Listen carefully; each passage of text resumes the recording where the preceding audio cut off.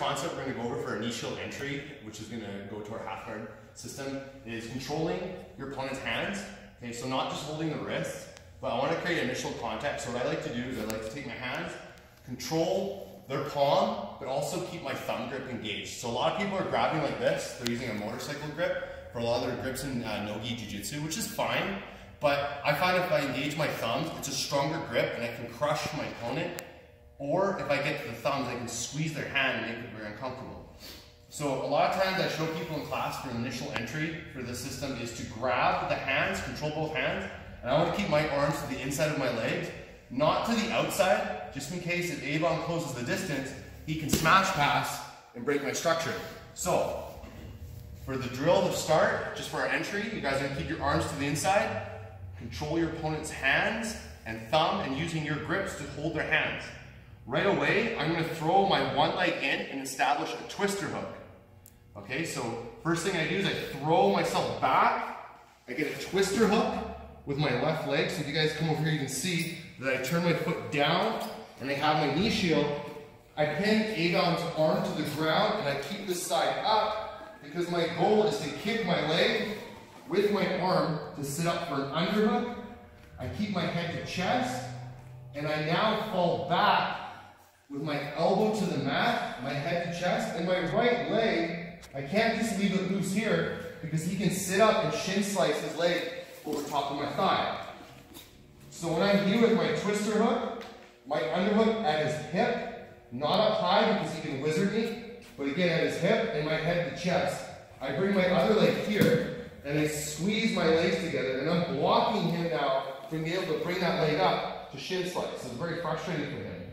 When you guys sit up here at this point, your next step is to fall back, and as his feet come up in the air, take your outside leg, so look, my knee is not moved, but my foot is grabbing his foot and pulling it out, and I'm still trapping his leg, but what this does now is it causes his base to be going this way now, exposing his back a little bit, and causing him to react in certain ways.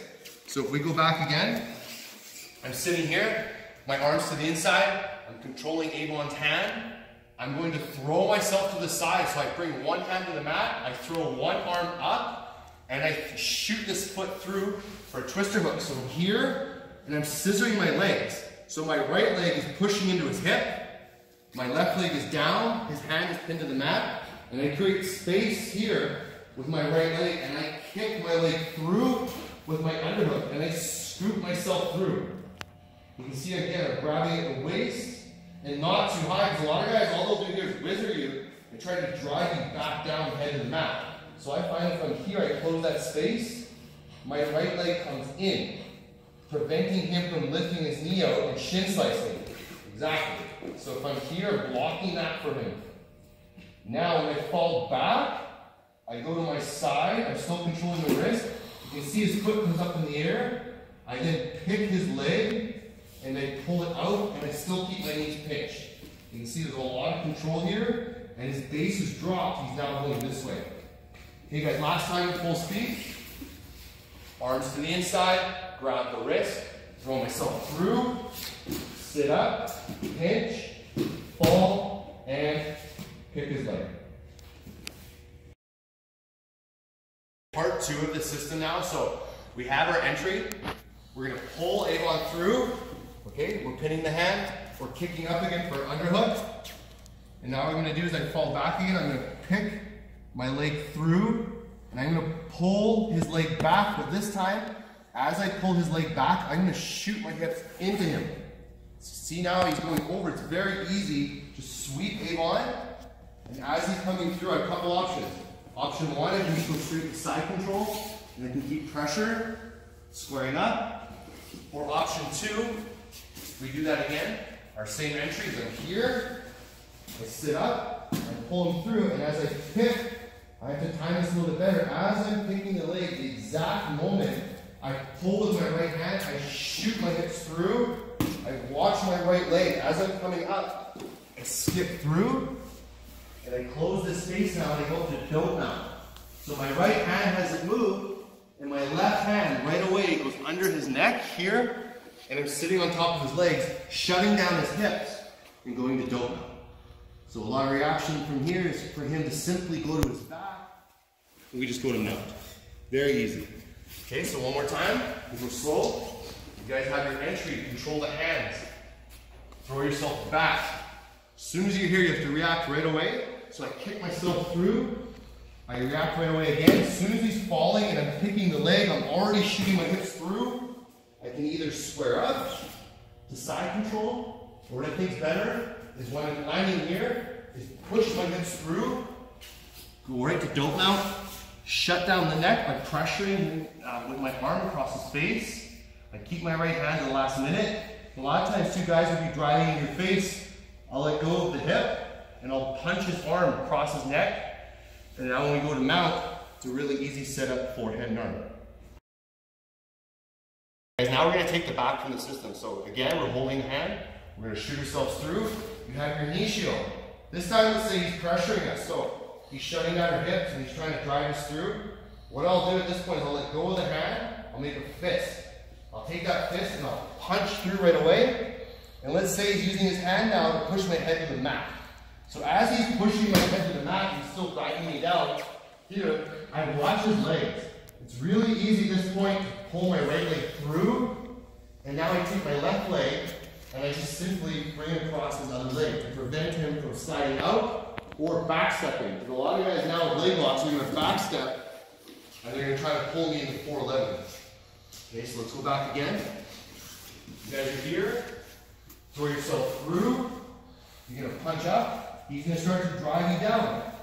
All I do at this point is I let him do that. I keep this hand control. I keep my head flat, patient. I'm watching his leg. As soon as I kick his leg, I spread his base, but I scissor my other leg out, preventing him from doing the back step. Now, if he keeps driving me, if you guys come over here now and watch my left arm, if he's still driving my head, I'm going to take my left arm out as fast as I can. I'm not trying to push myself up here against his force. There's too much resistance for me. What I do is I take my base away from him, and now I keep my hand on the hip. I walk away with my right leg. So my right leg is here. I walk away, and now all I do is I square up, seatbelt grip, and throw my other hook in. I can cross my feet. I don't really care about that because I can drive his head forward if he tries to tap my ankles. Or, what I think is better for you guys is half back. One hook in, one hook to the outside, I cross my feet, and seatbelt grip. Okay, so a standard back take, one more time. So we're here, I pull myself through, I'm going to shoot right away, he starts to drive me to the ground. I pick his feet, and take my base away. I'm going to walk away, dragging him in. As soon as I'm here, it's very easy to get that half back. I have my seatbelt grips, my feet are crossed, and I'm pinching the hip. Now, little details. I like to take my choking hand, which is this one here, and I like to hide it with my underside.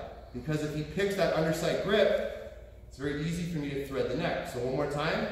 You guys land here, you get your half back, I take my underside over my choking hand. I let him do that. Take that hand, then take my other hand through for the choke.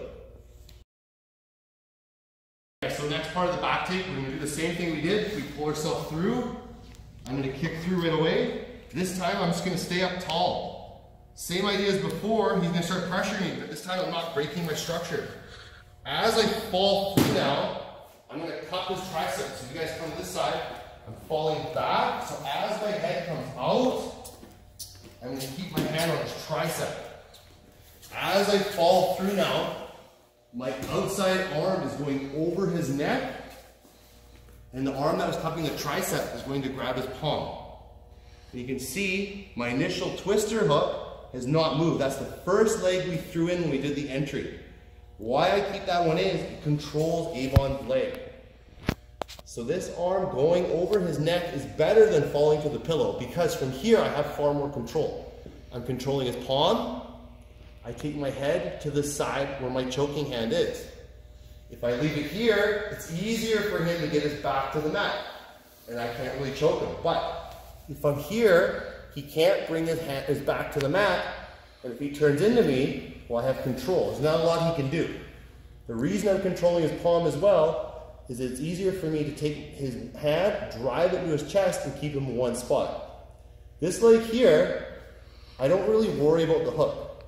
A lot of times what will happen is they'll throw this leg up to try to get out. I can control them even more. So one more time, this is far better than the first one.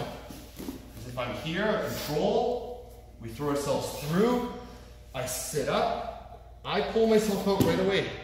I control his elbow. As I walk away, you can see I'm already going over his neck. I'm taking my head right on the hand, I control his palm. The twister hook's here, I don't care about this hook.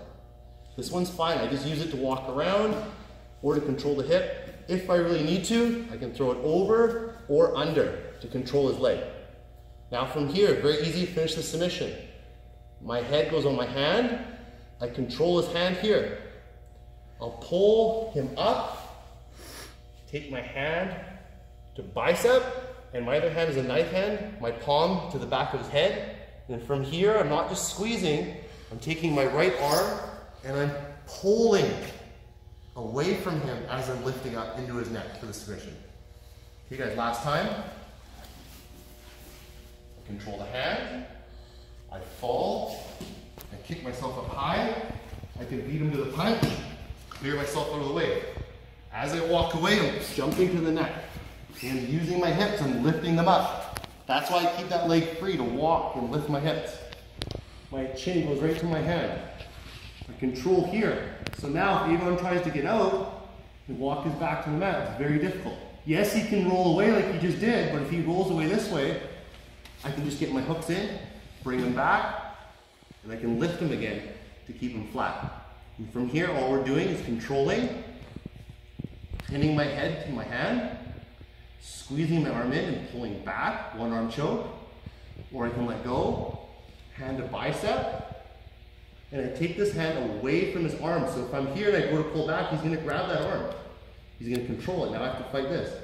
So if I'm here and I'm controlling that palm, and I want to now connect my hand to my bicep, I'm gonna go away from him here, behind his head. Now I'm not just pulling into him, I'm taking my choking arm away towards his right side and I'm rotating and squeezing.